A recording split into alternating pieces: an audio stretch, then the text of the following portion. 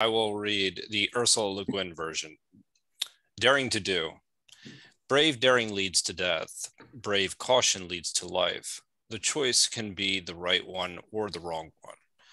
Who will interpret the judgment of heaven? Even the wise soul finds it hard. The way of heaven doesn't compete, yet wins handedly. Doesn't speak, yet answers fully. Doesn't summon, yet attracts. It acts perfectly easily. The net of heaven is vast, wide meshed, and yet misses nothing.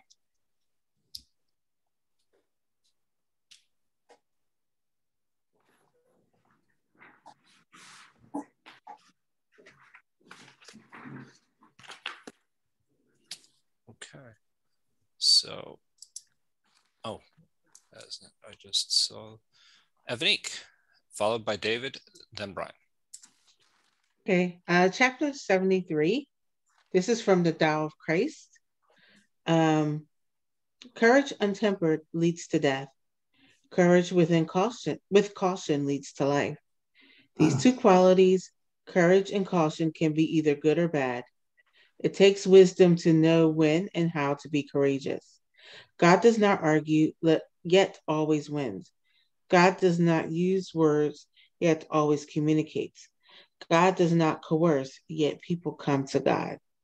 God's nets are vast and their mesh wide, but they lose nothing.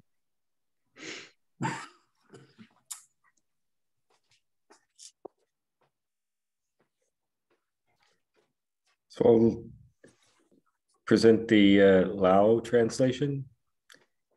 He who is fearless in being bold will meet with his death. He who is fearless in being timid will stay alive. Of the two, one leads to good, the others to harm. Heaven hates what it hates. Who knows the reason why? Therefore, even the sage treats some things as difficult. The way of heaven excels in overcoming, though it does not contend, in responding, though it does not speak, in attracting, though it does not summon, in laying plans, though it appears slack. The net of heaven is cast wide, though the mesh is not fine, yet nothing ever slips through.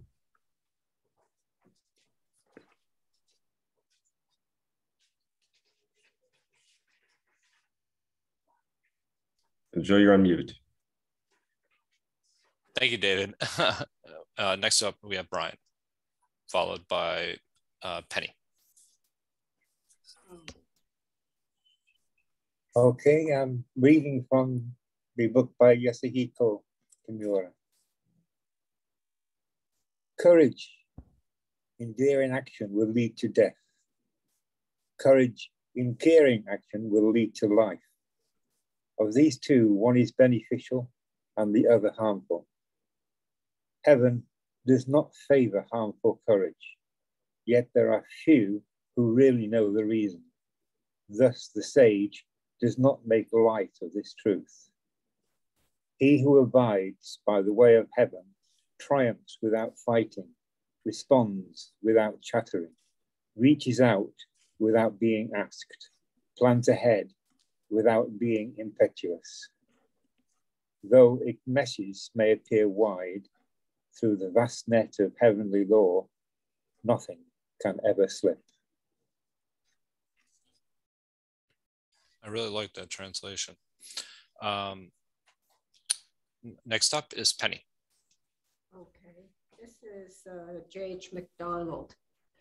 Being overly bold and confident is deadly. The wise use of caution will keep you alive. One is the way to death, and the other is the way to preserve your life. Who can understand the workings of heaven? The Tao of the universe does not compete, yet wins, does not speak, yet responds, does not command, yet is obeyed, and does act, but is good at directing. The nets of heaven are wide, but nothing escapes its grasp.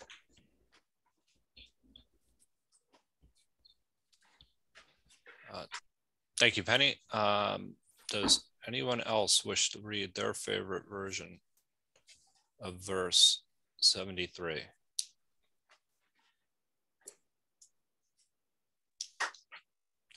If not, we will go over to Jason. Margarita, you don't. I don't know if you were able to find the passage, but I know we usually enjoy. Yeah.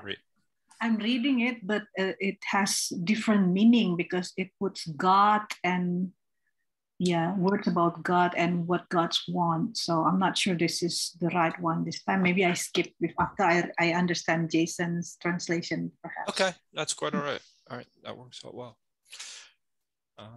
All right, Jason.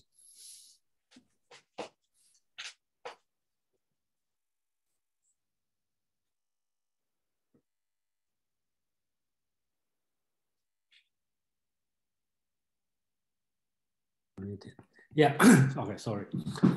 So I think this one, 73 and 74, I think you probably can feel the tone is different, kind of like a lot of caring.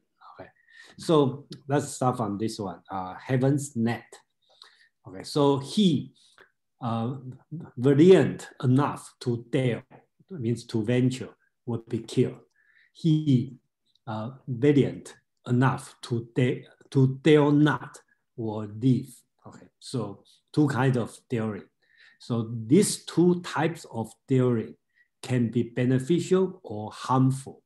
Who knows the reason one is detested by heaven? For this reason, even the sage treats it as difficult. So if you remember on the chapter 63, we talk about treats things difficult, everything will be easy. I think that's related. The Tao of heaven, without vying, yet excels at winning. Without speaking, yet excels at responding. Without summoning, yet arrive spontaneously.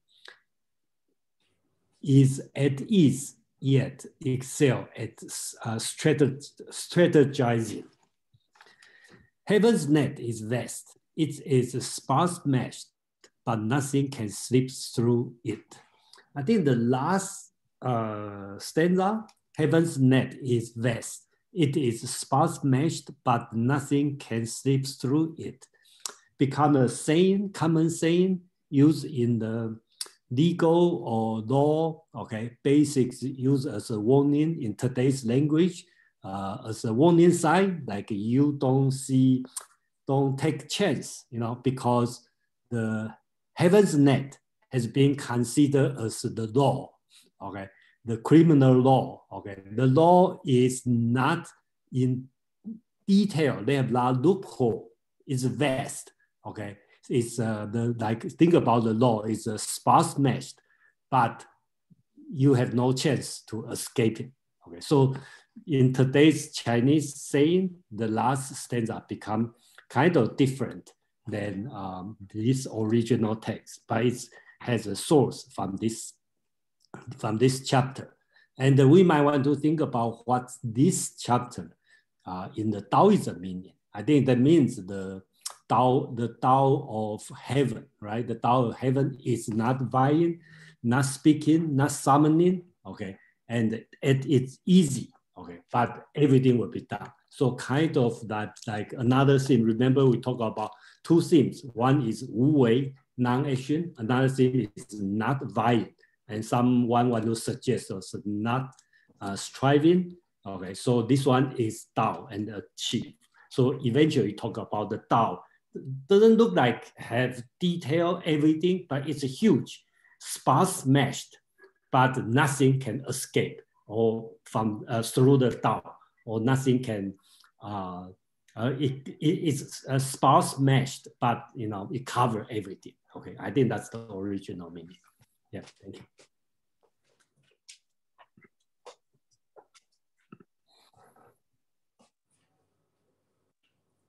Sorry, I was on mute.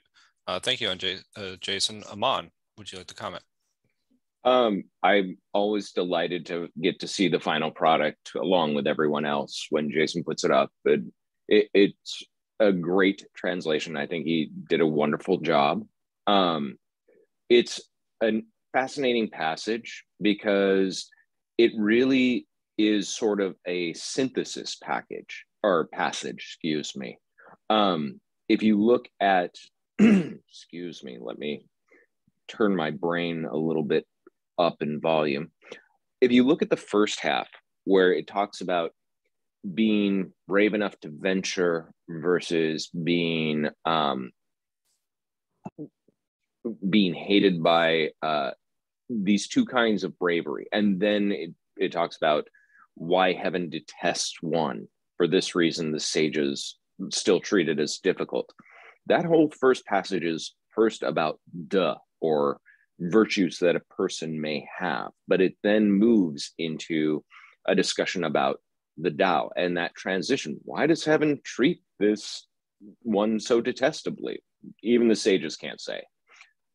Is then again a lead-in to what is the nature of the Tao. And when it talks about the Tao of heaven or heaven's net, really it's talking in both capacities about the greater Tao. That's what it's implicating. If you kind of game this passage out, I found Yasuhiko's translation that Brian read fascinating, because there's a line that he said, the sage don't treat it lightly. And I think there is an attempt at humor in this passage on Lao Tzu's part, because he's talking about the, the foolhardy brave who are basically rushing headlong into death. And I'm sure that at the time in ancient China, there would be numerous experiences of somebody who had a great idea, you know, and wound up, you know, becoming a winner of the gene pool editing award as a result. And so they'd seen this sort of fool's rush in behavior before, and asking the teacher, why did that person just, you know, get blown away by the hurricane when they were out there shouting at it? And the teacher has to look at him and says, the Tao just hates some people, and we can't exactly say why. It's a mystery, even to us sages. That is kind of a little tongue-in-cheek on Lao Tzu's part about the fate of the brave who dare to venture. And then going on to explain a bit more, it seems in contrast with that passage that talks about the Tao has no preferences, treats all as straw dogs. But we see in the world around us where those who are truly foolhardy, the truly incautious, how their own exploits have a way of blowback. And you know, we could say it's karma, we could put whatever title we want on it, but it's still sort of the same idea here. You want to, you know, rush out and battle the hurricane, fine. Do it the smart way by battening down the hatches months in advance and securing your kingdom, secure your home, secure your buildings, and then you can just wait it out. If you get out there and start hammering or start, you know, waving fans at the blowing winds, you may be brave, but you are not long for continued existence with the human race. Thank you, Aman. Some very interesting things and very interesting comments by both you and Jason. I will withhold any comments at this moment, but I really, Madeline, please. Yes, thank you, Jason and Aman. This is a lovely one. I have a question. It's about the word net. I seem to remember that in one of the other verses, there was a word, I think it meant straight. It meant straight or something like that. And it contained the word net, or it had the meaning of the vertical sticks that hold a net up. And I'm wondering if the two words are related in some way. Does anyone know what I'm talking about? Anyone else remember that discussion of that character? I remember the discussion, but I'm looking for the passage as we speak because it's evading me. Thank you. Do you know the chapter? Which chapter? I don't. No, I only remember the discussion about the character with net in it. With net, burst net? It was a character. It meant something like straight or vertical, and it contained. It had the connotation of a net, like the kind of net where you have vertical sticks in it. Yeah. Okay. Yeah. That's a difficult word. Okay. Let me think about which chapter. Yeah. They talk about the bird's feather. Okay. Going to follow the bird's feather. That's the word. Okay. I don't see if that's the one, I don't see the relation on that. But I assume that's the one. I can find the chapter. I need to check. Oh, that's okay. I didn't mean to derail everything. I just thought of it. I think it was the only other time the topic of net came up. That's chapter 49 that you're remembering, Jason, but I don't think that's the one that Madeline's referring to.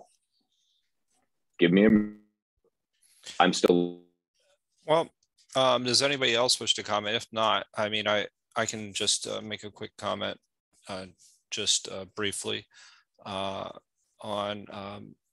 the reason I actually liked the Yasuhiko version in this particular instance was he used the word courage instead of bravery, which is actually was a little bit different than most of the translations that I'd come across. And the reason I like the word courage to be used is to coming back to Amon's point was this idea of not rushing into to risk yourself full-heartedly. And the reason why, and if you do, in order to have courage, you need to have wisdom, because you have to actually know that there's a risk involved in what you're taking.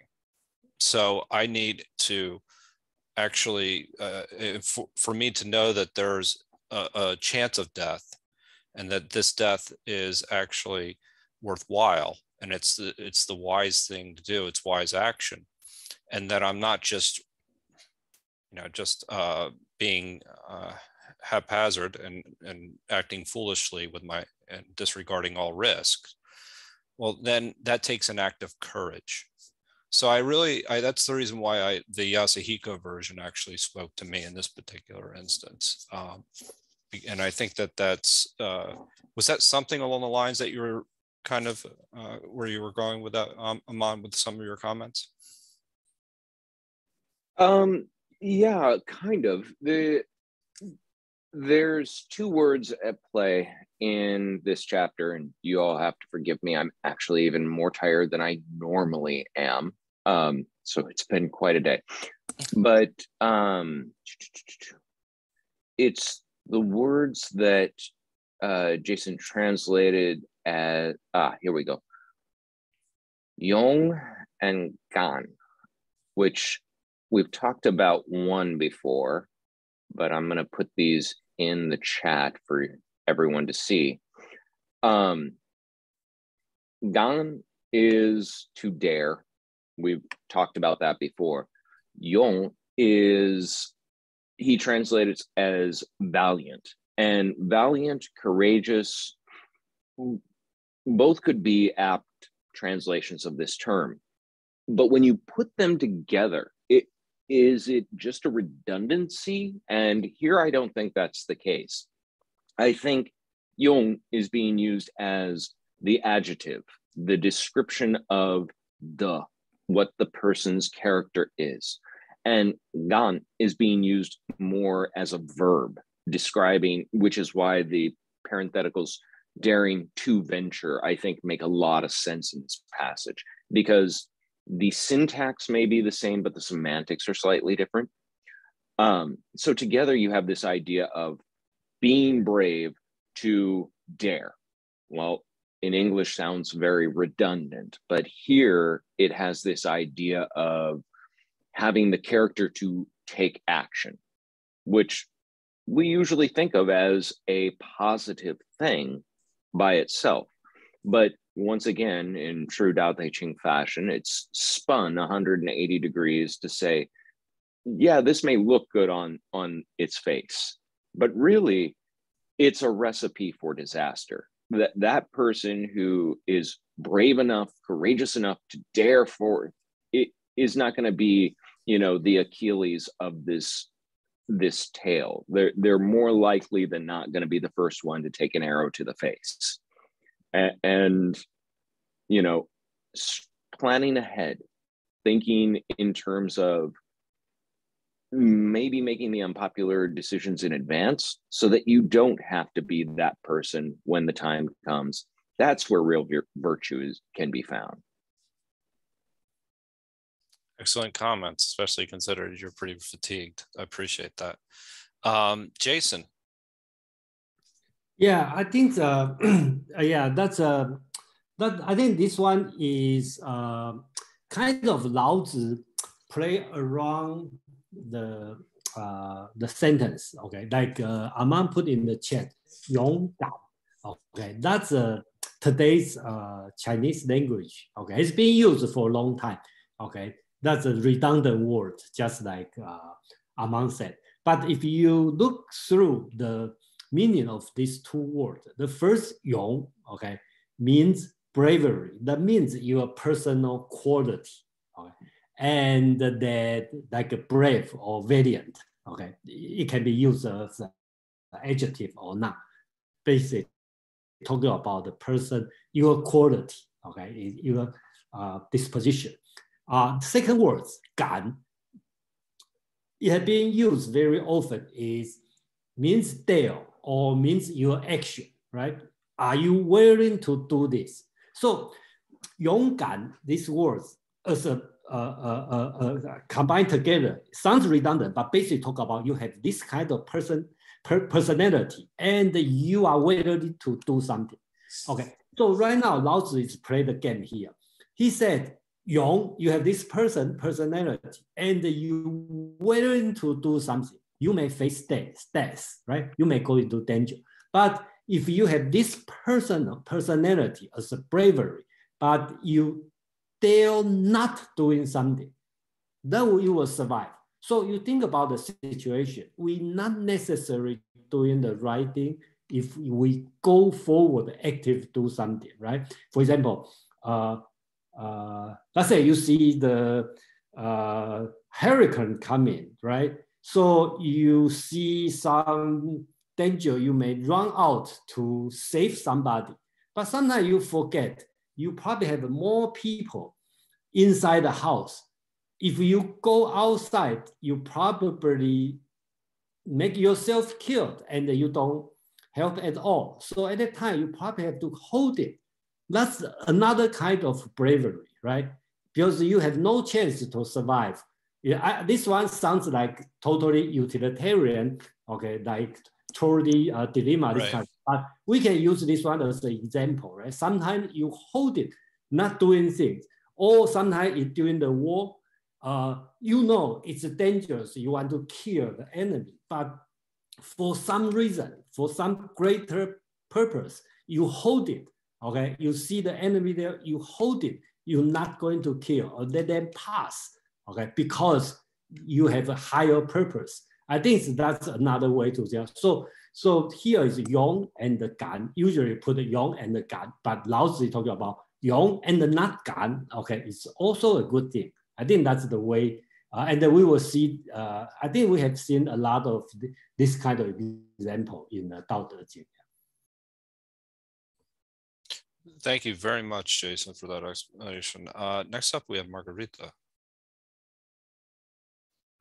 Yes, I think now I get it why in Bahasa Indonesia translation, they translate it into gods, what gods want, what gods hate.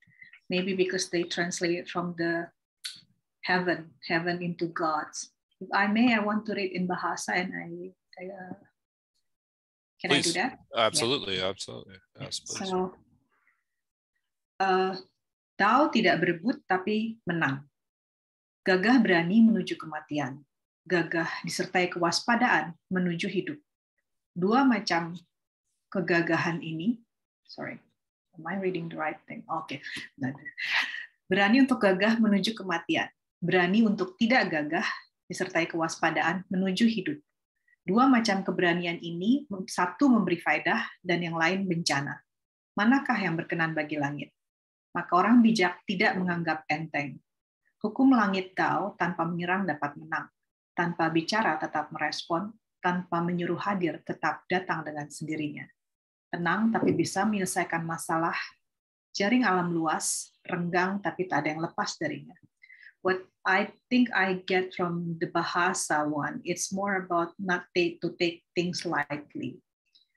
It's better to be alert before making decision, what to do, because the nature's Dao, it's quite interesting why they use law this time.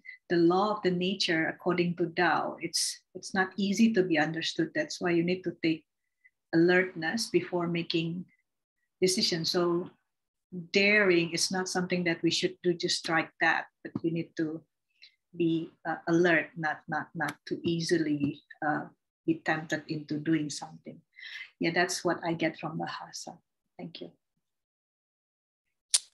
Thank you very much, Margarita. Jason, please. Yes, yeah. Margarita, I think the Bahasa, the person who trains the Bahasa probably knows Chinese, right? That's why he put the law over there.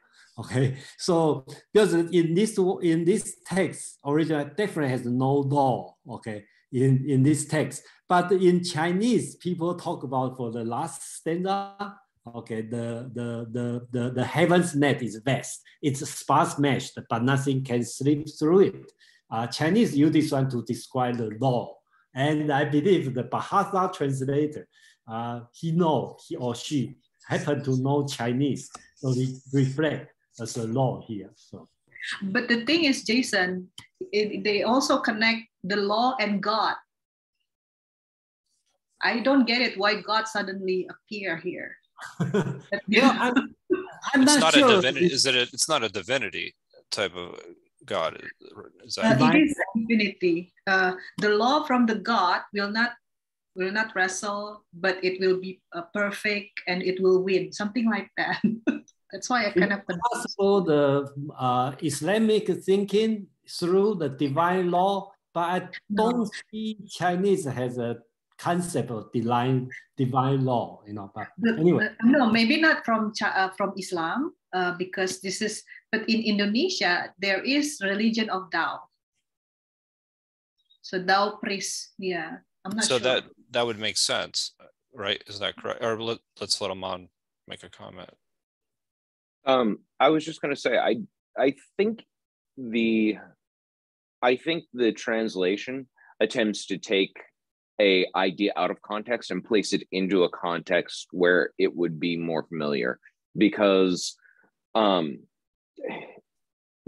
as a religion in Indonesia is much more divinity based. There are a lot of gods within the Taoist religion, and that is more how the common people would interact or engage with it. And I hate to say it as sort of pejorative. It's not meant that way. It's just for the elite sages, it wouldn't be understood necessarily as a divine law. It would be understood as the Tao of heaven. But you can see how those two ideas could easily morph from one into the other. The Tao of heaven is more a discussion that somebody could understand as, this is just natural law. This is the way the universe operates. But then you bring that to a general population who are used to divinity worship, used to prayer, and you can simply say, it's the will of God. And it communicates the same sort of idea, that these are forces beyond your hands that simply will occur.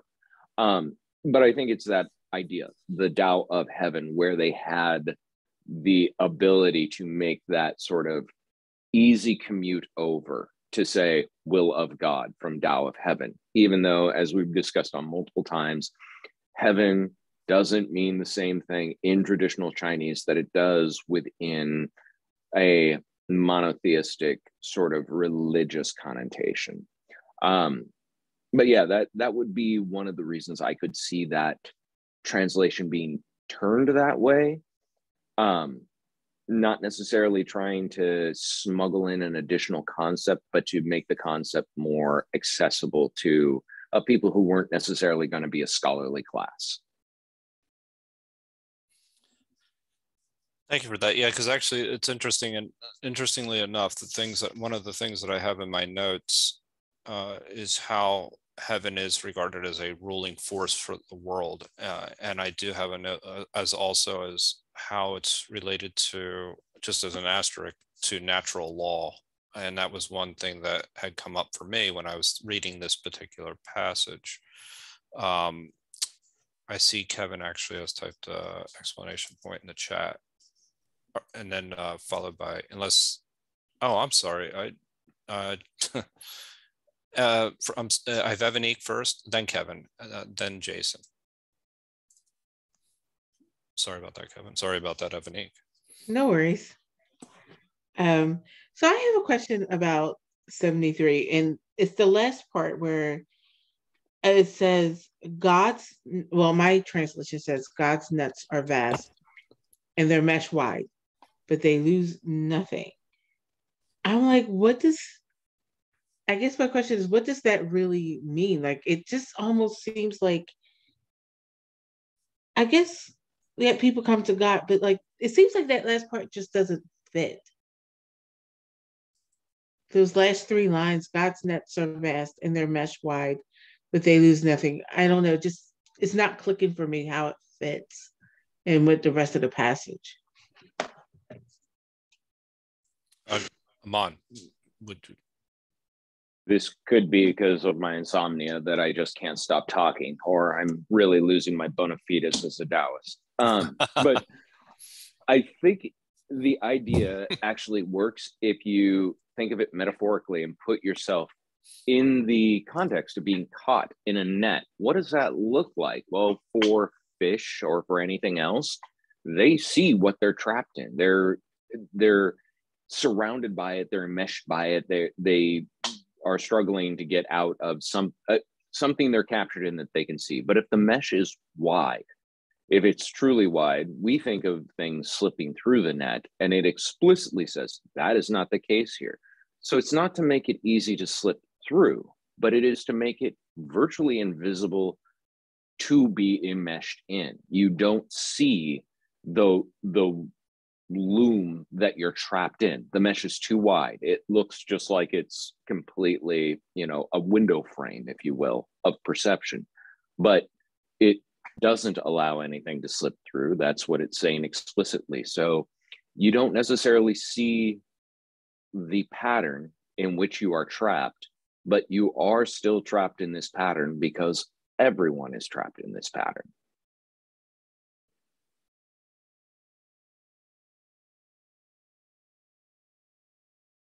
Sorry, I was on mute. Thank you, Amon. Next up, I have Kevin. Thank you, Joe. My God. Yeah, I'm not sure this is my God, how to speak to you, or religion people, non-religion people.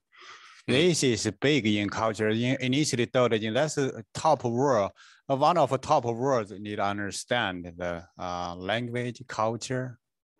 You could understand from my view of Chinese way, nature law, naturalism aspect. We get used to, we believe as Chinese tradition, sky, that's direct. That's the direct translation, sky. If you translate to heaven, that's a totally, the change the tune of meaning. That's everything. I try not to use that. Previously, time being, I use the sky always, and here it's got three sky. Sky not like sky, 贴豆, sky dou of sky. Another one is net of sky net, or She always speak, if you speak to Chinese, it's no language barrier. Like in modern days, slightly different, still understandable. However, when we use, for example, Western, like North America, Christianity is dominated culture, we easily slip away original. Thank you. Thank you, Kevin. Actually, that translation would actually change it for me as well. If we change heaven into sky. Jason, do you have any? Yeah, one more thing. We like traditionally since I growing up, we believe something's just like deity. Put it that way, neutral deity. You can consider as God or multiple God, or something's just higher than a human being understand, a mind, and higher than technology, AI, everything else so far in human history. Thank you. Thank you, Kevin. Actually, Jason, since your exclamation point is actually next anyway, would you like to comment on that? Yeah, I think we are in the last Saturday's Asian philosophy meetup. Some of you are here. We talk about this. Actually, translated as a heaven, in a way, it's misleading. Kevin is totally right. But translate to sky also have another misleading on that, because sky is too physical and heaven is too religious, too Christian-like. So last Saturday, I have an example, usually the emperor being called the son of the heaven. So one person will regard, son of heaven, that must be Jesus. So that's totally wrong, right? So basically sky and heaven, I think both are wrong, technically speaking. So I almost want to change them to Tian, just make it as, that's sky is too physical and heaven is too religious. So it must be in between. So I think that's probably the right way. And anybody have a good words? Okay, and I will happy to take it. I think that's the thing, when I build most translate as heaven, and then I just follow it without thinking too much. So I think that's one thing, it's important. And then, okay, I think I will stop here, and I have other things I talk later. Yeah. Can I just ask a quick follow-up to that? Is that, what do you mean by too physical? Could you? Okay, so sky, basically we talk about the real sky, right? Right. Something over there, right? We don't, when in English, when we say sky, we just means the thing, the material thing, the something up, doesn't have, but they have we don't have somebody called son of the sky.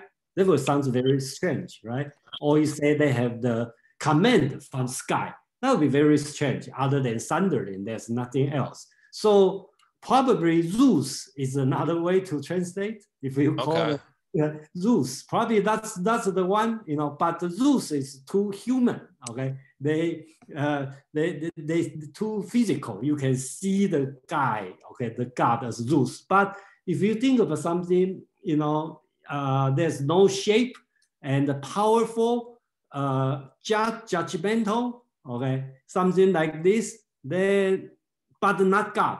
Okay, so that could be the good words, but I just cannot find the right word. So probably the right thing is put the Tian. Okay, just translate the sun, and just like a Dao, to avoid any kind of misunderstanding. Well, this is an opportunity for everyone here to contribute to Jason's translation. And come up with a different word. So, all right, I have quite a few people in the queue here. And so I'm gonna just go to JP, who's been waiting so patiently, and I look forward to hearing what you have to say. JP. Good evening. Good evening. Sometimes with essays, logical arguments, poetry, it's good to start at the back and then go back forward. I like that ebony question, the last line, because I think that's what this is leading to. There's this net whether it's celestial, maybe it's fate, but this net is not going to lose anything. Overall, in life, nothing is really lost. Energy and matter are still self-contained. And the beginning question about whether or not to kill or to let live, are we really making that question? Like in the Bhagavad Gita, if I can even say it right, I get it wrong. The question as to doing what we need to do. Again, the last line almost says to me, it's making that decision. It's holding everything no matter what we do. And in the middle of it, where it talks about things are going to flow their way no matter what we ask, no matter what plans we make. And again, in the end, dying or not dying, killing or not killing, everything is still going to have its place held within that net. Thank you. Thank you, JP. Always appreciate your comments. Next up, we have, so I'm going to go to people that haven't commented yet. So I will go to Laura next, then followed by David, then Kevin, then Madeline.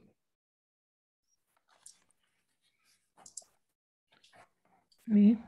Yes. I think I'm going to go to the trivial.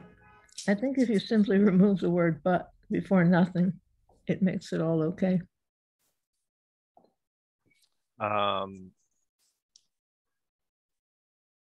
Which version are you reading?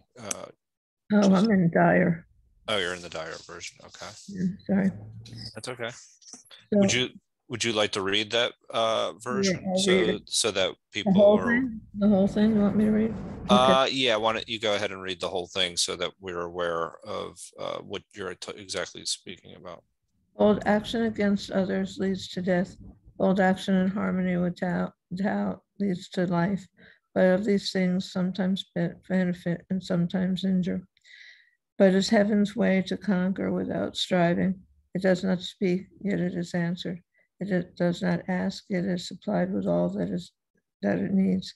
It does not hurry, yet it completes everything on time. The net of heaven catches all. The mesh is coarse, but nothing slips through. So I was just thinking that if you took out the word but and just said its mesh is coarse, nothing slips through. Interesting. Yeah, no, that's an interesting perspective. Thank you. Would you like to expand on that, or? No, just for me, when people were talking about, the nature of the net and how it is, and, the inability to sort of get through no matter how hard you fight and so forth. And it's just, to say, but nothing slips through doesn't make sense to me. It's mesh of course, and you're already saying the net of heaven catches all. Its net is coarse. So you're saying that heaven has a mesh net that is coarse and catches everything. And so certainly if it catches everything, it goes without saying that nothing slips through. Okay. Yes, mine has something a little bit differently. The Ursula Le Guin version is yet misses nothing. So thank you for your comments, Laura. Next up, we're going to go with David. Yeah, we're actually having a conversation in the chat about this exactly. And I was thinking of the word exactly that JP mentioned, this thing, which is celestial. And I think celestial might be a more neutral term than heaven or sky. Because I agree that in Judaism it's a little bit different. Judaism, heaven doesn't quite have that aspirational sense to it. There's it's these God's army, celestial, in heaven, but that's, the Lord of hosts and these sorts of things. But definitely Christianity has this heaven in this purity. It definitely has a different context there, and I understand sky. So I think it's celestial, which is a more astronomical term, but related to less. It's physical, but it's also somewhat neutrally spiritual. That one coming from sort of the entire universe. So that might be a a term that better maps onto this Chinese concept.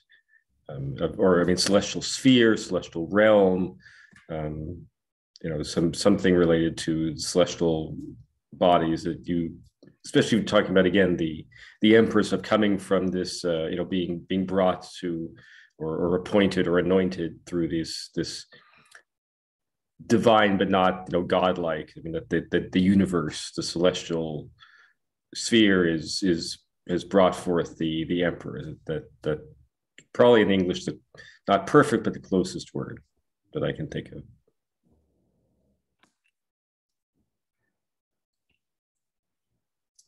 Sorry about that. Yeah, sorry about that.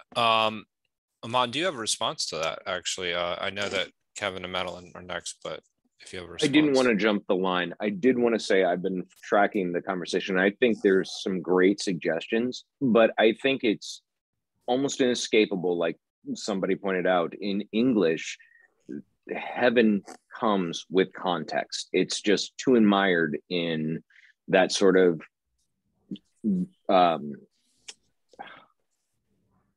appropriation of monotheism. But I do think Madeline made the offer of the heavens, which is old-fashioned, but I do think it kind of denudes that sort of singular monotheistic pearly gate envisionment. And it does sort of capture the idea that David was alluding to, which is this isn't just about, and Jason was talking about the sky as a physical thing, and this has a connotation of more than physical. It's more the order you would see in nature when you were to look up on a clear night, watching the celestial dance above your head, and how it appears to be so orderly, so repetitious, so consistent, so predictable. That sort of order, which was observable, but not necessarily physical alone or just physical, is the same sort of order from which the Son of Heaven derives his mandate. And from what I do think, why Tian can still now be used to translate as sky, or Tian Qi, you can talk about the weather, because you can talk about some of the physical manifestations of that order or of that unfolding, but it is one step removed about process as much as it is about manifestation. So it's not a moral order in a way, is it? There is a moral element to it, though the order itself may not be. The idea of like the mandate of heaven was that you have to be in good moral standing to retain that mandate. And this is not so much, only if we mean in terms of moral of the story. The moral of the story that you rush full-heartedly into an adventure is that the celestial law will prune you from the gene pool. Right. It gets back to the natural law, kind of how nature works within that context. So that actually that's an excellent example. And I agree with the heavens recommendation as well. I guess that was Madeline in the chat. I wasn't tracking. So next up I have Kevin, followed by Madeline. Yeah, still follow that word tian. It's basically, if you explain it by the poster, I say it's the person above one line. It's something above. Another English word is meta. By Greek, it's behind, beyond, or I'm sorry, could you repeat that? Meta. Okay. Metadata, meta thinking, right? Beyond or after. For if you translate back to meta to Chinese, we call it yuan, origin kind. That's basically tian is kind of that kind of feeling. It's very close to the English word celestia, sphere. Yeah, that's something we use that way. And another way, why don't we little bit use the sky? However, with some like open-minded, a silent meaning kind. Why don't have to be physical? The both have a physical and also have some mind in it. Yeah, that's like we so material. That's language itself, like a language itself, other than a different language, Chinese, English, also based on human experience and the way of thinking different, make it different. For example, if nature is trying to sky looks like too lean, right? Oh, very think about sky like this way. Like that's Jason concern, I believe. That's he said, oh, the sky is more like viewable. Yeah. However, for us, when you look at look up, yeah, it is sky. Sky is we need to respect. That's part of nature. Whatever. Thank you. Thank you. Jason, do you have any comments on that? Or I know you have. Yeah, I think. Yeah, I've been thinking about the. I've been thinking about the translation on heaven or Tian. Okay, I kind of seem to probably will keep the heaven for many reasons, because most of the translator and most of the people will use Tian. For example, when we talk about triad. Heaven, earth, and the people, that consider that. So if you call the sky, earth, and the people, that'd be a little bit strange. We talk about celestial, earth, and the people, also strange. So that's no perfect thing. So if that's a mistake, that's a mistake. Let's keep going, and we just spend more time to explain. Look, guys, there's no perfect solution. Otherwise, we just like a chi, right? Today we say qi, okay? And probably I would say 75% of people know what I'm talking about. But if you look at the old translation, right, like in 1950 or before, they don't translate as qi, they translate as like vigor, they talk as air, okay, energy, you know. So I think later on we might change to tian, or, you know, there you go, you know. That's what I'm thinking. You know, either way, it's confusing, but but that's also the beauty of. That is the beauty. Yeah. That's why I find that the translation process is actually just as interesting sometimes as some of the text itself. So next up we have. Let's see here. We have Madeline, followed by, I want to say, I'm sorry, there's quite a few comments here. Just Madeline, you're next. Okay. Yeah, it is interesting about the translation that, you know, we don't have a contemporary word in English that has the connotation that the word the heavens does.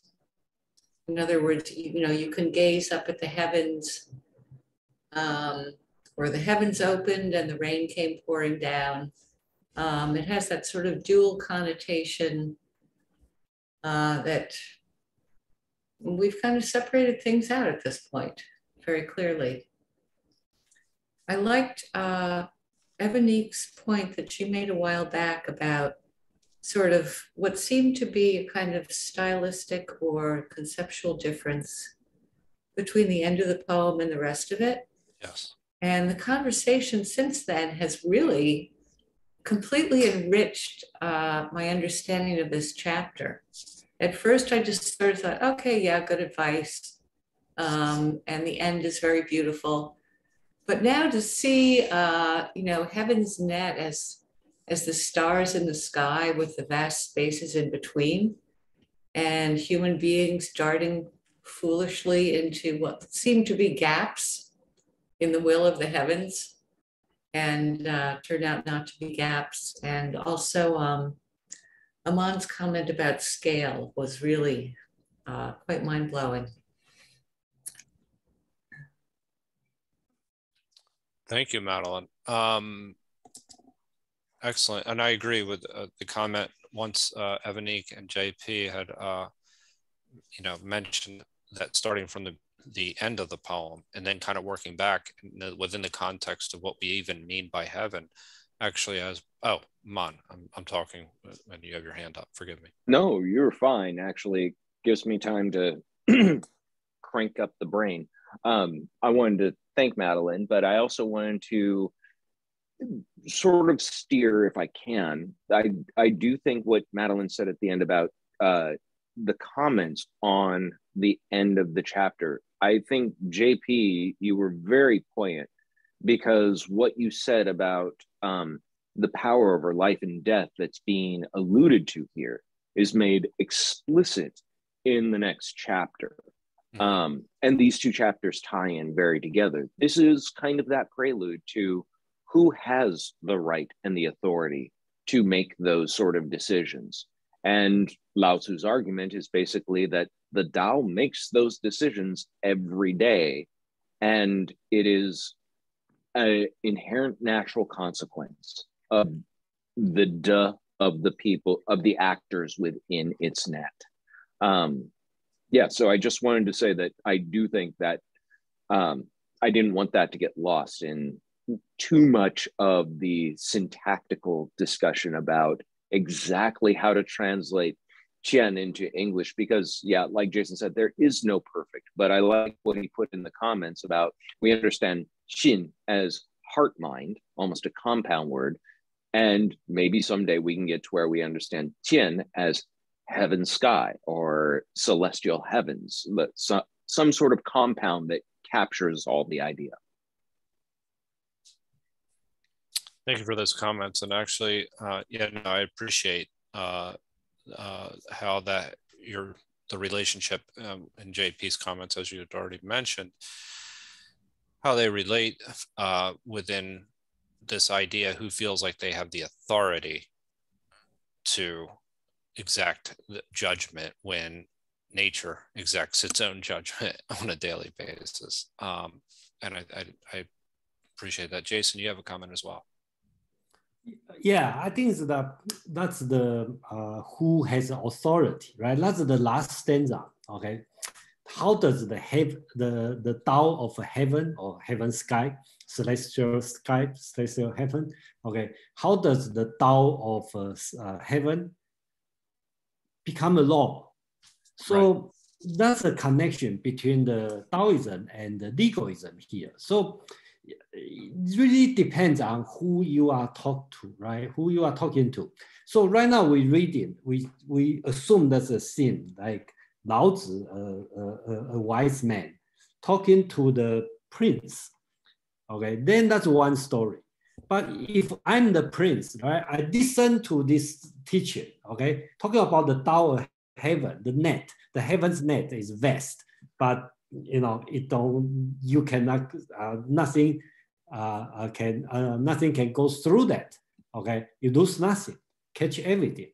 If I'm the prince, I listen to that, then I turn around, talk to my people, talk to my subject. I say that's a heaven's vast. The heaven's nest is vast. Okay, it catch everything. So be careful, watch your behavior. Okay, that's become a law. So really depend who is the speaker, who is the listener, right? So you can see how does it connect with legalism here. I listen the teaching from wise man, and then I turn around, I tell my people, say, hey, that's the heaven's law. Okay, so I'm going to enforce the heaven's law. So that would be totally change the tone. And in the next chapter, I think this kind of situation you will see probably even more severe, than this one. Yeah. Actually, I really like the connection that you made between how the authority and the link between legalism and how things become law. Hopefully, actually, we can cover that a little bit even during your Asian philosophies meetup in 3 weeks, right? I believe. Yeah, this week we will talk about Xunzi, right? And the next week is legal. Yes, that's right. Yeah, so I enjoyed legalism quite a bit, learning about it. So I think Margarita had her hand up, followed by Madeline. Yeah. From my understanding, heavens is so wide, just like this net. It will cover all of us. So even including us will be under the law of heaven, under this net.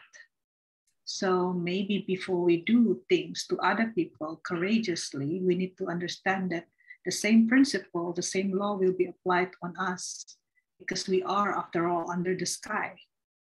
So maybe that's just one thing, because, but I wonder from this chapter, what kind of virtue that is promoted here, knowing that there is law, heaven's way or skyway. Mm-hmm. So how should a learner develop the? Thank you. Yeah, please. Yeah, let me share my screen on this. I think that's something most of people are not focused on this one. Let me show this one. Okay, I think it's Emmanik's question talking about the last stanza. Yes. How does the heaven's net connect with others, right? I think if you look at the Chinese here, you look at these four, right? These four, they all start with the same words. That's bu, that means no. So I translate with without. So basics is talking about some negative passive virtue, right?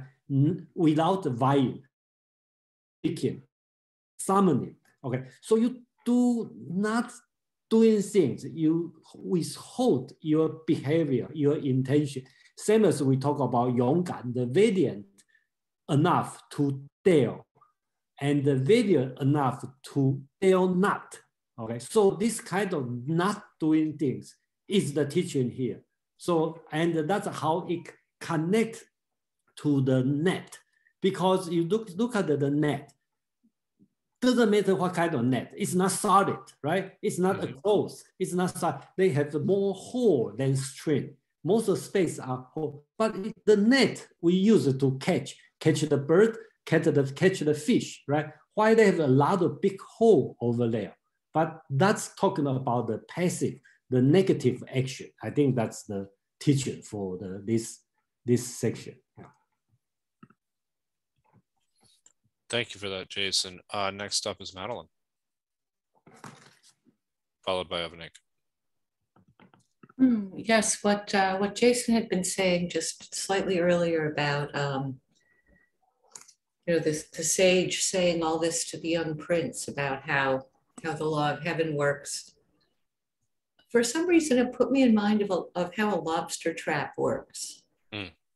It's for those who aren't familiar with it, it's a box of mesh or slats, and it has an opening. It has bait inside, and it has an opening that's quite wide at the beginning of the opening, sort of like a funnel. And the lobster goes in, and it can't get out again. So anyway, I'm sure that basic design for catching things has been around for a long time. And in fact, probably the Chinese invented it first. But it did put me in mind of that. Thank you, Madeline. That has definitely changed my my idea of what the net means. So thank you. Evanik. Just remember how wide that opening looks to the lobster.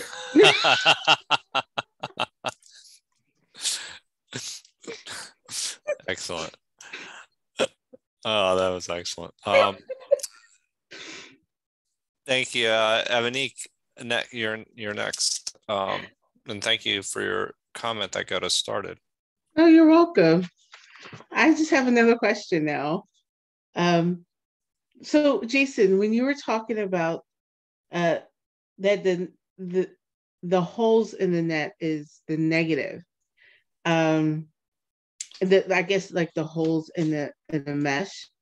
So is that the negativity slipping out and keeping the positivity in? I'm just trying to understand that a little better. I think you got the point, right? I think remember in the early chapter 10 or something, they talk about A cup, because it's empty. Yes. So you can hold it. The window, the room, because it's empty, so you have a function, right? Same thing, same idea here. We all see things, okay, but nothing, okay, is the function there. And then here again, come back again, talk about the net, because it's a lot of big hole on the net, right? But you still can catch everything you want to catch. That's the idea he's talking about, yeah. Next up, we have Kevin. Got 2 or 3 comments about this sky net. We look at a physical net, picture that. From sky net, invisible net. If you do something not convince yourself, doesn't matter who know or not, sky know it. By the way, I don't value those discussion about those words. For example, between heaven and sky, that's how experience is different in Western and our North America here, right? That's our mind. Basically, we experience different. The sky we use so lightly in here, but in Chinese, even I'm not sure East Asia like that. It's very big. It's big. Yeah. Thank you. Thank you for your comments, Kevin. Let me see if I have anybody else. One more. Please. I want to tell you one historical. For example, each dynasty change. Normally, the better side, they have one 替天行道. Basically, I'm agent of sky, like agent of God, agent of Jesus, kind of that kind of mode. It help other people's and people to get a better life. Always use this 天道.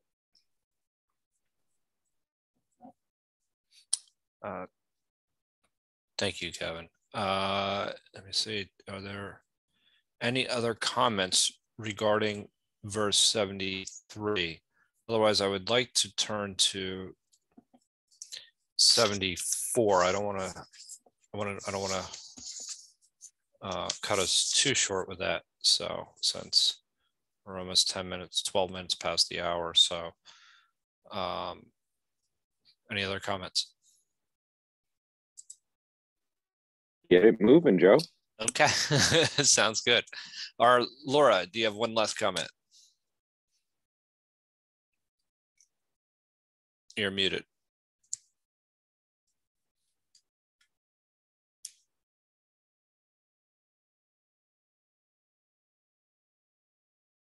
You're muted, Laura. Talk some. Oh, there you go. I just wanted to say that given that it's mesh, those inside can see out. Those inside can see out. Thank you. So with that, we will move on to number 73. 74. Or 74, I'm sorry. Forgive me.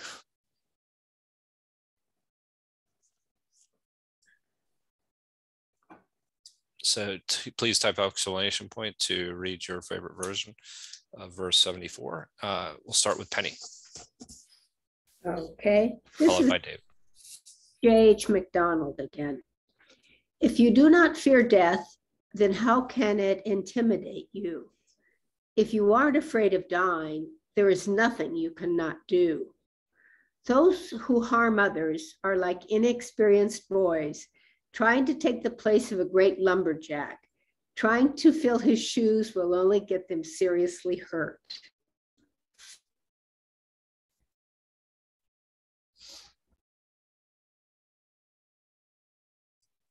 Jason, could you take over for a moment? I just need to check on something I may have. Okay, no problem. So who is next? Ebony, I was next. and then David. Okay. And then Margarita. Okay, Ebony, please. Okay, this is from the Tao of Christ, chapter 74. If you do not fear death, no one can intimidate you. If you're not afraid of dying, you will not fear living. There will always be people willing to kill for justice, God, or country, but few know the cost of killing. Killing means dying a bit yourself. Oh, a bit oneself, sorry. Weapons always kill the killer. Brian, please.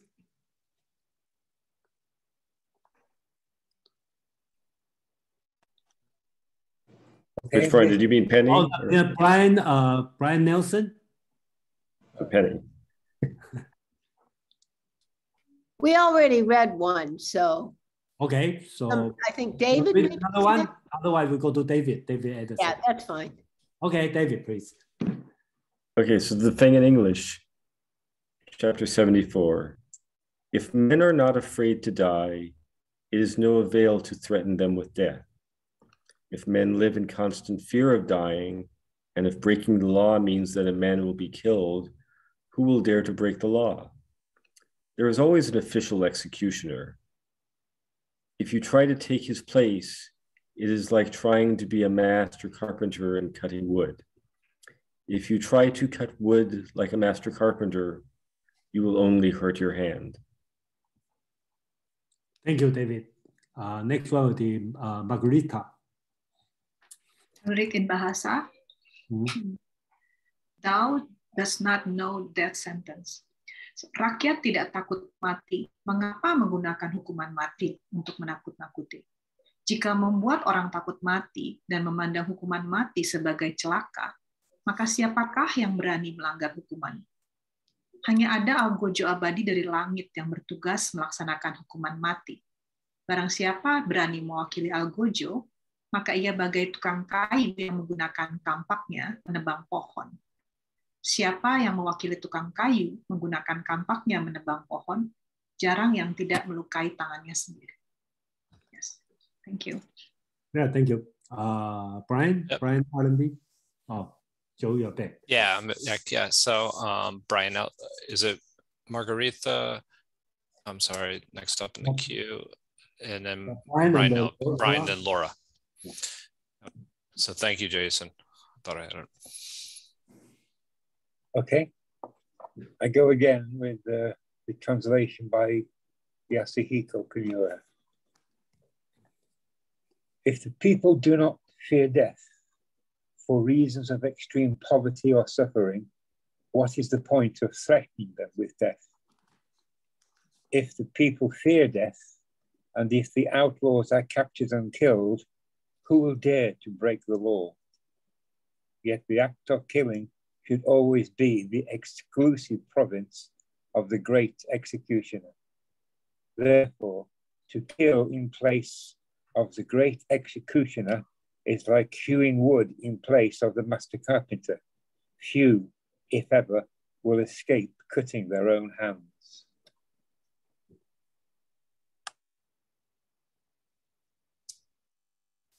Thank you, Brian. Next up, we have Laura. Execute.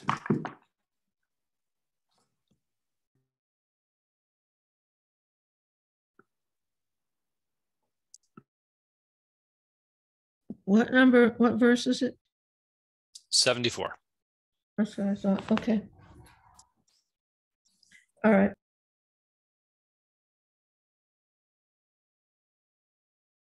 You just went on mute, Laura.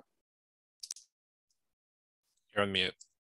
I think it likes me on mute better than on. I'm telling you, these things have a mind of their own too. If you realize that all things change, there's nothing you will try to hold on to. If you're not afraid of dying, there's nothing you can achieve. There's always the Lord of Death. He who takes the place of the Lord of Death is like the one who cuts the blade of a master carpenter. Whoever cuts the blade of a master carpenter is sure to cut his own hands. Thank you, Laura. So let me see. Does anybody else in the queue? I don't see anyone else in the queue. We'll go right to Jason's. I may read the Ursula Le Guin version a little bit later, but I want to make sure that we leave adequate time for comments and everything. Okay, this one is the title is the Great Executor. Okay, sounds a little bit strange, but okay, let's read this.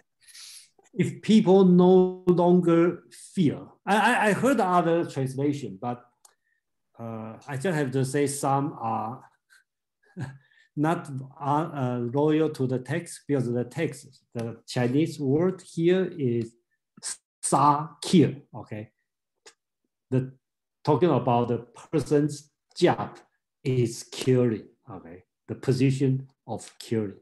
So that's why I translate as the great executor. Okay, so if people no longer fear death, how can they be threatened by the punishment of death? If people are made to constantly fear death and they still act unruly, I can arrest and kill them. And who will dare to act unruly? The great executor is usually in charge of killing. Those who kill for the great executor are like whittlers compared to the master carpenter. Those whittlers compared to the great carpenter really don't hurt their own hands. So here the word the great executor or the professional executor, okay, who is this guy? Okay, so I think that's a big question. So I put the example. It could be really literally means the person whose job is kill the criminal. Okay, or you mean the government, or mean the law, or anybody can kill. I don't know, but the text used the word 厮杀. That means the guy's job is killing. So I translate as the great executor. So I assume it's heaven. Heaven will kill the bad guy, okay, the unruly guy. So the prince, you just have to hands off. You don't have to deal, touch the blood, because if the unruly guy, unruly person, will the heaven will punish them. That's the assumption I read. But you know, the text doesn't say heaven, just said the great executor. That's it. Yeah, thank you.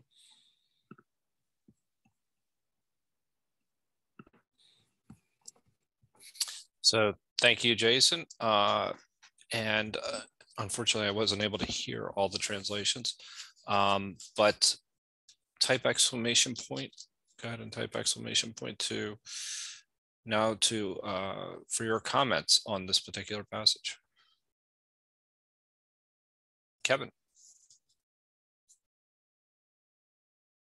Thank you, Joe. I'm there, the first one to comment this and the last chapter. I would relate to those to the war. Last chapter, we talk about the brave, but you know, who going to, if too brave, do it sometimes without consider consequence, you're going to die. The one in English idiom we call shoot yourself in the foot. So that's something, yeah, here is to speak. If people don't fear about die, why you threat with die? However, another, they also executor. Who going to execute? What are you going to have? You're going to hurt yourself too. Thank you. Thank you, Kevin. Please, Jason, go ahead. Yeah, I think so. Who made the comment on that is David. Yeah, I think probably that's a question, English question. Somebody can help me. It should be, what's the difference between executioner and executor? Executor is somebody who is more involved with the law as far as executing some activity. Executioner. Killing. The killer is the executioner. So I probably should use be honest, be honored to the does executor has the meaning of killing? No. No. Okay. So I mean, publish. it's not. It's not even. It's actually pronounced. I mean, it's normally the executor, like the executor of a state. Okay. I mean, so it's I mean, it's the stress is on a different syllable. It's the executor of the state, like it's person who carries out the will and testament, who pursues, you know, it's a legal status. I mean, it's legal execution. Okay. And it was an oversight on my part too, because I should have caught that in the edit, but did not. So we should change to execution, right? Yes. Okay, let me change now. Thank you so much. You know, that's a mistake. Now, in my, I was a little bit rattled there for a moment. I actually did not ask Aman for his comments, so I apologize, and I'm going to go ahead and just defer to Aman first. Oh, no, thank you. I apologize to Jason first for missing that oversight. That is my mistake for, you know, not being as thorough as I could have been. But yeah, I think I mentioned to Jason that this, to me, when I read this chapter, I always think of the Queen of Hearts from Alice in Wonderland. You know, the ruler who goes around willy-nilly screaming off with their head. That became, you know, a hackneyed cliche that nobody even took seriously in Alice in Wonderland. She was a parody of a queen or a ruler. And that's what this is warning against, is the young princeling coming into power, now having the power of life and death over others. And who do you think he'll be to just, you know, use capital punishment at every turn, at every little slight, at every indignation? You do that, and not only does that threat lose its appeal, but eventually the people stop being afraid of the consequence and simply get sneakier at working behind your back. That's the consequence of, you know, constantly having this default of the most extreme of punishments. So I do think that this ties in with that chapter 73 about understanding that there is a natural order. These fools will get their comeuppance on their own as a result of their own action. You do not have to go capture and kill them.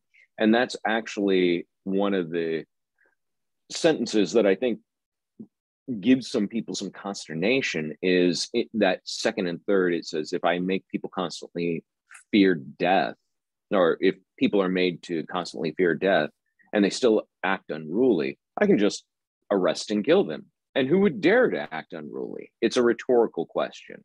It's speaking the thoughts of a young ruler. And then the answer is, you know, given in the second part, by the example of the great executioner is a master craftsman. This is someone who knows just how much to trim off the log, to, you know, shave off the door, to make it swing and fit perfectly. And you, like a, you know, ham-fisted whittler trying to, you know, build a temple, are not going to build anything worth a damn, basically. That's kind of that's what this passage imparts as the lesson. Leave this to the master. Don't take it upon yourself. Don't act with hubris. It won't do you any good. Thank you, Aman. Excellent comments as always. Next, so let me see. Let's see what the queue is here. I think Madeline. Yeah, I think Madeline. Yes. Okay. I'm sorry. Thank you for that. Madeline, then Jason, then followed by Brian. Actually, Aman just answered my question, because I had been wondering about the interpretation of it. At the beginning, it seems as if the thing to do is to keep everyone afraid of death and execution. But at the end, it seems to be saying, no, hands off. The net of heaven is going to come and get them. So you don't need to worry about it.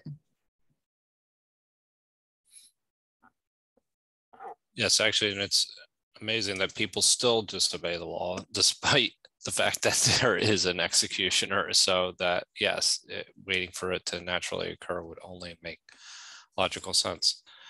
So next up, we have Jason, followed by Brian or Penny. Yeah, I think this one and the previous one, right? You can just like Madeline talk about like the heaven's net going to catch the bad guy, the unruly one, and the heaven as a great executioner will kill or will stop the unruly one. But if you take the point of view of the legalism, right, there will be the last one would be the heaven's net become the law. And this one would be read as the great executioner, right? That's the law. You don't kill people just because as a person, you set a law, have the law punish the people, right? So the law become the great executioner. So basics is depend on how you're going to interpret the great executioner or the heaven's net, right? You can consider it's a heaven, the natural law, or you have the draconian law. Okay, that's what you, how depend on how you want to interpret this text. Thank you, Jason. Next up, we have so Jason, is it, oh, Penny, then followed by, I'm sorry, followed by Madeline. That's okay. Mine is actually related to what they've just been talking about, because I was just thinking in my mind, the great executioner, they're really talking about like a person who's an executioner, or like the Tao, the laws of nature that are going to always, punish the unjust and take care of it. So the ruler should not try to put himself in place of the laws of nature. I was wondering if that interpretation was correct. I believe it. Yeah, that's, Jason, feel free to, or Amon, feel free to comment, but I do think that that's, yeah, I mean, I think that that's pretty much an accurate depiction of what this is saying. I would agree that that is what it is trying to say, but like Jason was saying, there have been plenty who have decided that that meant I should be the hand of nature, and that is not necessarily what the chapter imparts, but it is how it was interpreted by a lot of legalist scholars. Yes, I mean, this idea that people obey laws just because they fear punishment doesn't seem to necessarily hold true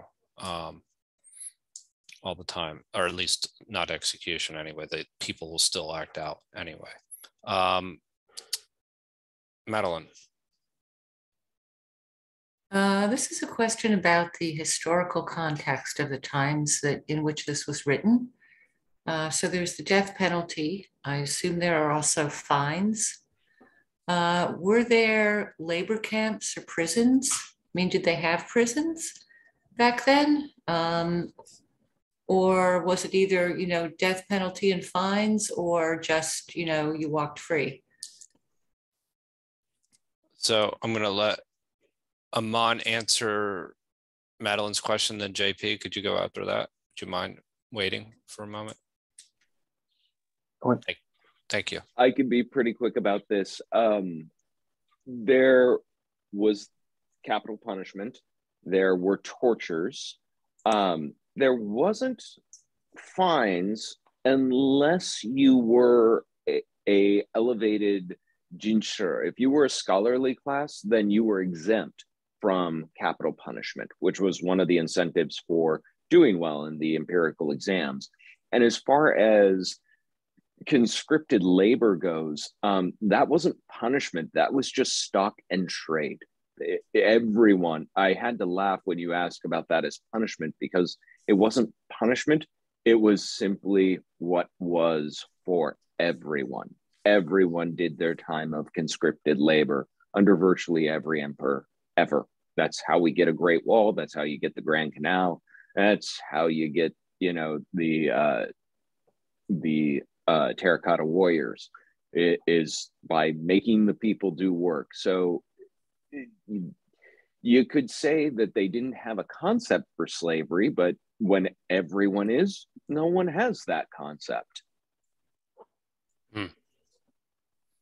That's true. JP, please. I think it was Jason and somebody else who was referring to the question about law itself, because it doesn't, to me, tell us what law it's talking about. I understand the societal law and the idea of being executed for breaking a human law, but maybe it's just the law of life and death. We can ruin our lives being afraid we're going to die, or we can live. And if we're going to live, we should realize there is a master carpenter. Allow the master carpenter to do the work, Wu Wei. And at some point, the execution is going to come.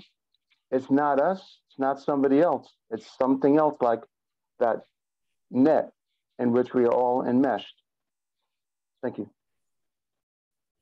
That's an interesting point. What law is actually being referred to in this, and how we live our lives is a really important point, because this idea that if we live in like that, we're fearful of death, then it's paralyzing in how we behave in and of itself.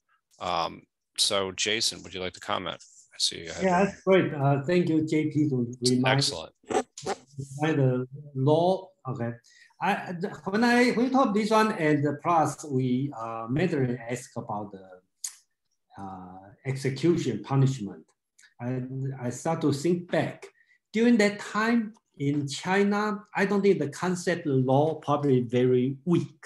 So there's no way, I almost want to say there's no way the original meaning is heaven's net is law, the great executioner is the law. I just don't see this way. The concept of law become clear is to the later part of warring state in the Qing, state of Qing, okay, because they start to use legalism. And at that time, you know, the law have to set a clear written law, okay, as a standard become clear. So during the Lao Tzu's time, that assumed it's the so-called before warring state, the spring and the autumn period. During that time, Confucianism teaching would be like for the aristocrat or scholar or so-called the person with education, you don't use punishment. You use so-called rituals, to control the people, this kind of people. But for the regular people, you use punishment. So that's a little bit different than today's concept of law. Okay, so I think the law and the ritual are blurred during that time. It's not very clear. Okay, what's the law? What's the ritual? Okay, I think that's the thing. And just a little bit on Mandarin's concept about the punishment. They do have a lot of punishment. Usually it's corporeal punishment, right? They kill you, they torture you, and the common thing is cut off your foot. Okay, so like a famous the general, okay, one of the general, Sun Bin, okay, because his foot had been cut off, okay. So, you know, so that's kind of punishment they have. And the labor camp, just like Armand said, there's no labor camp because you are responsible to do the labor for the government during the time. Yeah, thank you. Interesting comment. I just saw Mon pop up with is the idea that tattooing was also used as a form of punishment. So next up, we have Kevin. Yeah, I would use for your question and others. Last chapter, answer these chapters, I would say it's still Tie. If you use another, it's Tie Dao. which means sky Dao. Or also English we can use mandate heaven, right? It's a mandate sky. That's something we don't understand. We as humans, especially these days, AI technology, like we feel we superhero. We control the world. We can control everything, including sky, earth, other people, other country, other folks. So we lost ourselves. It's something else about us. Meta world. You see, no matter what, we are where we come, where we go. We born, we are going to eventually back to the earth. So this kind of nature concept, we not educated. We just since our mature age, like it's how the few group like ourselves, we talk about this in nature, indigenous people, how close with their sky, their God. So I would say this is something we, as our modern way thinking, we have to find answer by own knowledge. But that's, I would say, boundary of condition. We need to be reached too far. Thank you. Thank you, Kevin. Aman, do you wish to respond to that? Followed by Jason. I don't know that it's a response to that Okay. per se, but I've been thinking about this for a bit, and there's actually a pretty good abject example happening in the world currently with the Russia and the Ukraine that we can look to see some of the lessons that are being imparted here, not just about sort of the universal comeuppance that are implicit in one's actions, though I think we all kind of hope for that to some degree. But there's also something about advocacy, what you try, even if you are not necessarily the emperor who can call for someone's head. You may be a imperial minister in a high position, and you might be in a position to influence that. A couple of days ago, maybe even a week at this point, one of our senators was on a Sunday talk show talking about the possibility of somebody killing Putin, which I don't think is an unreasonable thought. I think many people have had that thought lately. The problem is speaking it aloud, because that little clip went viral within Russian state television as a piece of propaganda to support the idea that, look, see, we really are at war with the West. So a lesson in this chapter, not just of taking on the mantle of the great executioner, but even being sort of the cheerleader for the great executioner, that those actions can backfire in a big way. It is much better to, well, like the previous chapter said, the Tao, without speaking, excels at responding. And that is a lesson that is really valuable and poignant in the modern world. So that was just what I was thinking about as we were discussing this, that the implications of this are not just acting by one's own hand. It's also action within one's own and one's own speech and one's own determinations, one's own advocacy. It's an interesting thing too. There's a long history of assassinations themselves as actually kind of backfiring in general, that people, there's something much worse behind what is actually already there sometimes. And think of, I'm sorry. Just ask Alexei Navalny. Sometimes assassinations backfire and they sow the seeds of imperial dissent. That's right. So it really is an interesting current day example that you that you just brought up. And then, yes, that these things do tend to backfire when we take them upon ourselves, no matter what the situation may be, no matter how justified we may feel the individual has it coming to them. Jason. Yeah, I just want to have a explanation on the great executioner. Okay, so I just called this one from two great interpreter or commentator on the Dao De Jing. One is Wang Bi. Okay, so it's on the 3rd century. He talked about the great executioner. Because for the unruly guy, the unruly person, the person behaved wrongly, people will hate him, and then so will be abandoned by the society. So, you know, so that's what he meant, great executioner. And another commentator is Su Ce, okay, who is lived about 10th century, Song Dynasty, and he talked about the if you behavior weird or unruly, basically the heaven will abandon you. So they act as great executioner. So I think that's two commentators, you know, in the history talk up, commentate on this the great executioner. Thank you, Jason.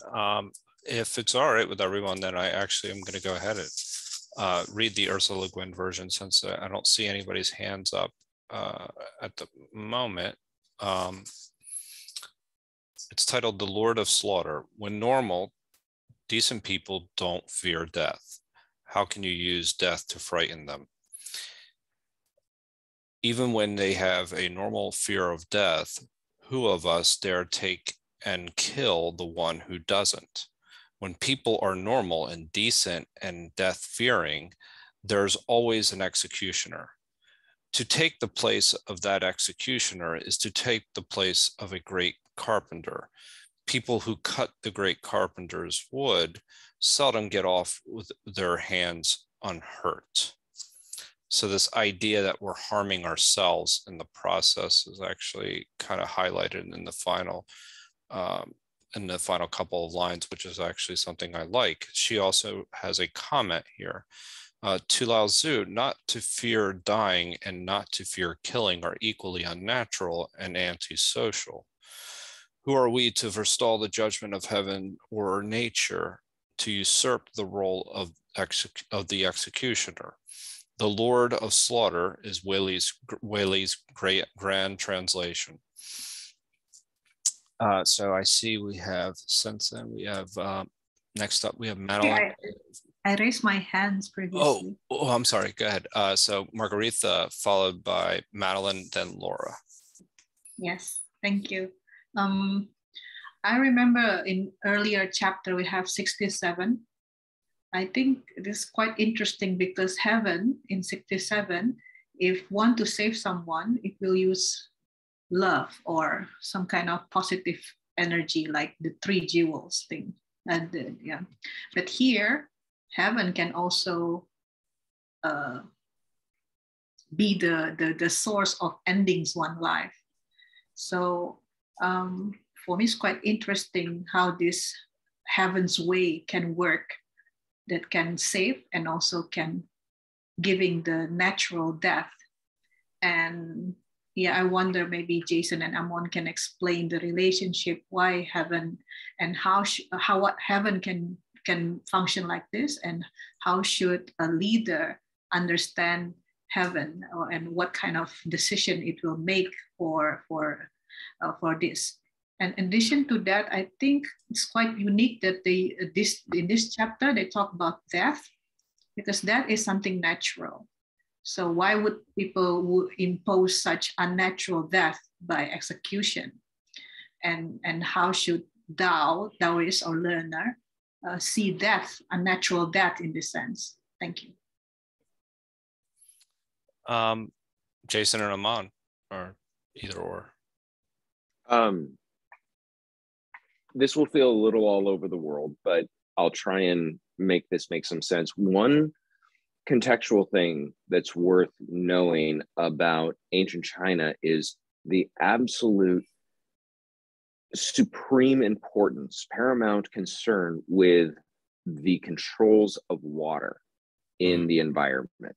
That the Yellow River Basin flooded, sometimes horrifically, and those flooding could do a great deal of damage, kill a number of people, but they also laid the silt that allowed for agriculture to thrive in that region. So being able to have good controls over water management was actually a major task of most empires throughout most of imperial Chinese history.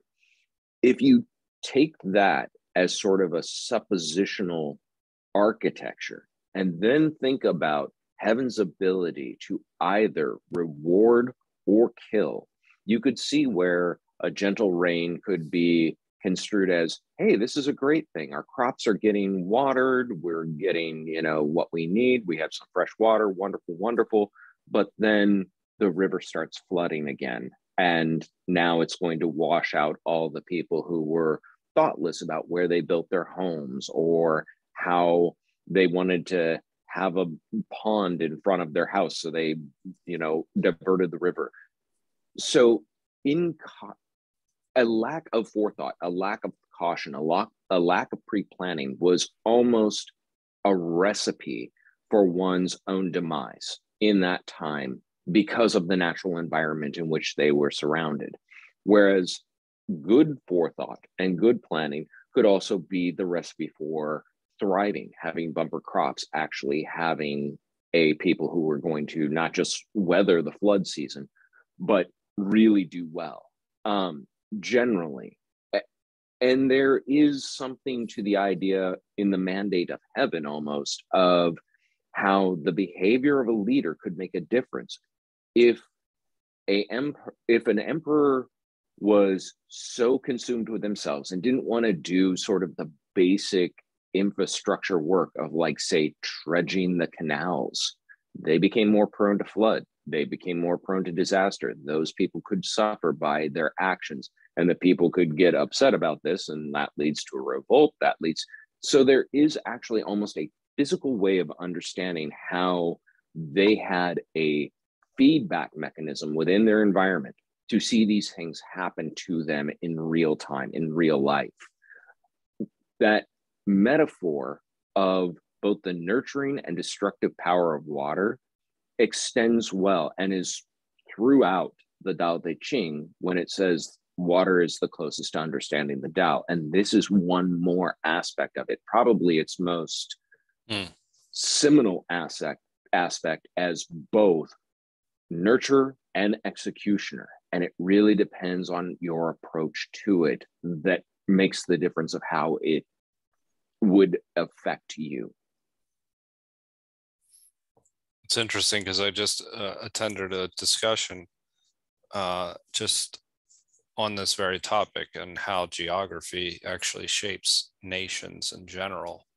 And China was covered in how its water management would actually dictated how the future of the country. Jason, did you want to respond as well? Yeah, I think Armand said, that's right. The water is important, and the common thing is you can think about if you compare China with at the same time in the Greek, right? That's a totally different situation because Chinese, they really need a government to manage a large government. To the city-state is not going to work because the common situation, just like Armand said, the water is so important because it's agriculture. So when you short of water, you block the river, you can hold the water, but the country lives downstream, they short of water. But if with too much water, you start to drain the water to your neighboring country, then your neighboring country is in flood, in trouble. So basics, the water, the Yellow River basics has forced Chinese people to form a large government. The ideal situation, democratic city-state is impossible in China during that time. And again, back to whose question It's Margarita's question about the curing, the nature, this one. I have no answer on this one because this chapter is a little bit odd to me. You know, it doesn't not fit to the whole philosophy very well, at least in my opinion. So that's the only thing I can say. Yeah. I will say to that though, Jason, that if you think of these lessons as tracking a princeling through their aging, there were a few chapters back where you could actually read in the chapter, it was all allusions to, you know, one state wanting to conquer another. And there was a lot of sort of sexual innuendo. And if you think about, you know, a young man entering puberty, he's speaking to him in that time. We're later in the chapters, that young man is now a young adult taking on the mantles of power and authority and very possibly drunk on their own power. You want to start making lessons that are more about clipping that back, about not simply, yeah, so you grew up, you're 17 years old, you're the prince of this state of Wei. And yeah, you could go and kill that entire, you know, band of coolie laborers of 50 people just to prove how powerful you are, but it's really, really a counterproductive action. So the lessons start to sort of pace the maturing of the audience as you go through. Thank you, Amang. I never thought about this, but that's an interesting way to think it, because it's you basically talk about from chapter 1 to 81. It's a chronicle order, okay, from the very beginning and through, let's say, 15 years lesson, right? Yeah. So the guy is, when he was 15, listened to the Dao Ke Dao, Fei Chang Dao, right? And then to the very last chapter, 81, the young prince already at the age of 35. Okay, so the last one talked about the not violent, right? Non-violent, right? So that fit the idea, you know, for you know, even there's no, I believe there's no historical evidence to show that, but that's an interesting way to read it. Yeah, thank you. Think of it as an early Harry Potter. Interesting. So we have Laura, followed by Kevin. Okay. I was wondering here, what happens to the women? Do they ever fall under the same things as the men in terms of being like you die because, or their women are saved from that? And if women are saved from that, do they take over the mantle of their husband? Do they begin to take a role in society different? And then the third thing is, are there, you know, have there begun law in, you know, in these countries so that somebody who says, you know, you die, somebody can say, no, you know, you made a mistake and contest anything and fight it in any way? Maybe later on in time, you know, when the guy's around 35, or people beginning to say, I contest this, I want to go to court. I'm not ready to die, kind of thing. So was there any due process, Jason? So Jason, I'm not familiar enough with those times to answer that. I didn't get the question. I think Laura's question was due process for women in ancient China. How did they fare at the expense of their husband's foolhardiness or good decision making? And my answer is really one word: poorly. Okay. I have, okay, so this question, I have my own opinion on that. Because during that time, the woman is not being treated that bad, okay, as later Neo-Confucius time. So I can give you a story about how to call it, the mother of Qin, okay.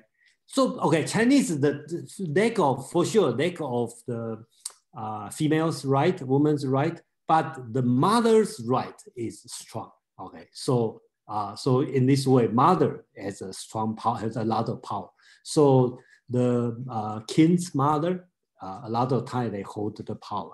That's true. And then it's not that conservative. One story, okay, I like this story, is in Qing dynasty, the mother of king, okay, of emperor, okay, received the diplomat, okay, from other country. So she talked about story. She said, when my husband used to alive, right, and we sleep together, sometimes he put one leg on top of me. I feel very heavy, but when he put the whole body on top of me, I feel happy, not heavy. Why?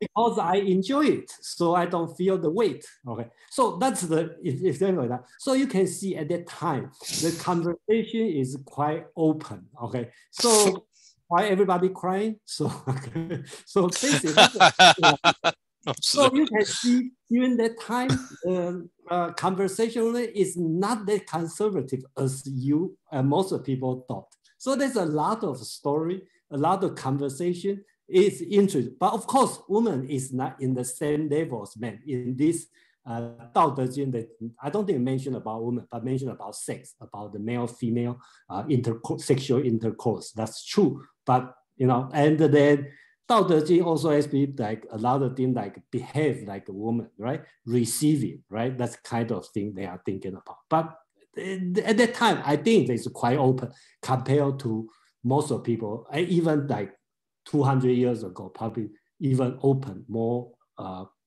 fair than 200 years ago. Yeah. Very good, thank you. So I think we have Madeline, then Kevin, if I got that order correct. Yes, let's see, well, what Aman was saying about the politician who thought assassinating Putin would be a good idea, I thought, you know, it seems like that's the sort of thing that someone would think on a personal level.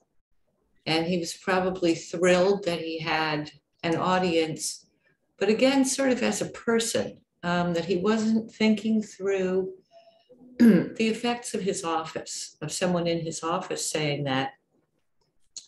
And I thought, wow, that is really kind of a Confucianist thought on my part, that he was not comporting himself in a way that befit his position. You know, he wasn't thinking through the consequences. So that was kind of a stray thought. My main thought was I was thinking about the endings of the two chapters we discussed this evening. There's the net and the carpentry. There's certainly in Shakespeare, there's a fair amount of carpentry images that also is about the cosmos and justice and fate, especially fate. And how the images at the ends of these two chapters are about things that have been made things by humans, nets, things by carpenters. They're not, so these things that are being done, heaven is casting a net, or there's the great executioner, neither one is something that would occur in nature. Both of them are things that are made by people. And so maybe heaven or the heavens are using human-like things to deal with human beings, or maybe, I don't know why. I mean, surely there must be some imagery for natural justice that doesn't involve artifice, but I'm not sure what that would be.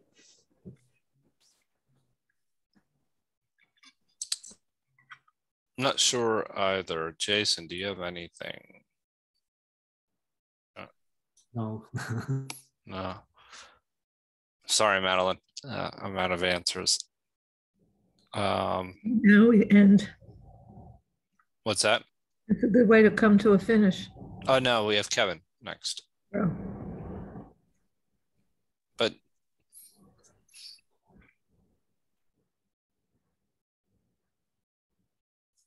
Kevin. You want me to say? Yeah, Kevin, yeah, Yeah, you okay. had an exclamation after that. I believe after Madeline. Were you after Madeline or no? I'm sorry, there were so many comments on these. No, actually, you weren't. So do you have any comments or no? Yeah, initially I forgot about initially, but I agree that Jason observation about the Laura question about a woman. One idiom called 母仪天下. A mother is to speak in Chinese traditional education. We lost idiom 孟母塞妾. Basically, you know, it's from a, yeah, it's that time. It is that you see the why I call it 100 school if everybody's open. And the one strange thing, however, percentage wise, why still mostly, for example, the teacher still mostly is the man. That's a mystery for me. Yeah, I curious too. Yeah. That's it for now. I forgot my initial thought about it. That's okay. That's okay. Jason, do you have any comments or any closing comments? No, I think I try to answer Madeline's question. You know, like Madeline, can you brief your question again? Because I did not get it. What exactly you want to know? I'm not sure it's a question that has an answer. Okay. Or has only one answer, but that at the ends of both chapters, justice of heaven is done using imagery of things that people make, nets or carpentry, or be it whatever the tools would be of an executioner, rather than imagery that would take place. So sort of at one remove from it all. In other words, there's heaven, there are people, and then there are things people make, rather than just things that might occur in nature. Like say, like we might use a metaphor like water seeks its own level or something like that. Yeah, okay, yeah. Thank you. Yeah. I think that's a great observation. So I think Dao De Jing specifically, they use the example of very common thing, right? Cup, window, net, carpenter, you know, all these kind of things to explain the very high philosophical question, metaphysical question, Dao, political, you know, they always use something at hand to as an example to explain. I think if we compare to other philosophical writing during that time, Confucius, Analect, or Moism, whatever, I think Dao De Jing is very down to the earth, talk about very general thing, window, cup, wheel, you know, there's many things like this. And Zhuangzi later time, they talk about strange story, right? Legendary story. But Laozi, Dao De Jing, hardly call like the ancient king doing something. They didn't say that. Only said something very common thing you can see around the world. I think that's a very one of very special. I didn't pay much attention on that until Madeline mentioned this one. I think that's a great observation. Yeah. Thank you, Jason. I don't see any other comments in the chat. I remind me. Please go ahead. Yeah. For me, I would say there is word self. I think our self, our mind need open and this little bit switch, open-minded. For example, what's the definition for the philosophy? Normally, the words of meaning we base in English interpret this. So why not Dao is why philosophy has to be scientific or rational always. So that's another way. When we see, let's go into hard to understand. When we see the sky, Dao, Qi. It's another real example. For example, our phone, smartphone. We got iPhone. We all got a Android phone. look all like a phone, but inside you talk detail is different. Thank you. Thank you, Kevin. Thank you, Madeline, for your comments. Thank you, everyone. So I will just end it with doing some upcoming announcements for this week. We have tomorrow evening, we have Comprehensivist Wednesdays, and it's music, a polymathic gold mine. And that's in conjunction with the Greater Philadelphia Thinking Society. And we will be covering the Bhagavad Gita on Thursday and Friday instead of Friday and Saturday. So that has now just been posted. And this Saturday, we will be covering with the Asian Philosophies group, Hansu. Is it? Am I saying that correctly, Jason? Sure, okay. We call it realistic wing of Confucius. Yeah. Yes. Yeah. Versus Mencius is idealistic, right? So that's a two different view to look at the Confucian teaching. Right? So I would actually, and then let me see, on Sunday, we will be continuing our series with Mark Stallman on digital Catholic social teaching, which has actually been a really fantastic series. So I encourage everyone to attend that if possible. It has a lot of deep philosophical concepts that it's related to Catholicism, but it also gets into how we relate to the faith to the digital world. And there is a special event Sunday evening at 9 p.m. And that is the virtue of courage that we'll be covering, which is something we touched on this evening with verse 72. So that is what is coming up in the next few days. Check the website, of course, as always. And thank you, everyone, for joining us here this evening. Thank you, Jason. Thank you, Joe, for hosting. Yes, thank you. Good night. Thank you, everyone. Thank you, Jason. See you next week. See you next week. I'll see you Saturday. So there's nothing Saturday afternoon, Joe? There is the Fountainhead on Saturday afternoon. Thanks. So yes. Okay. No Thanks. problem. Thank you. Thank you, Laura. Good job. Thank you. As always. Thanks.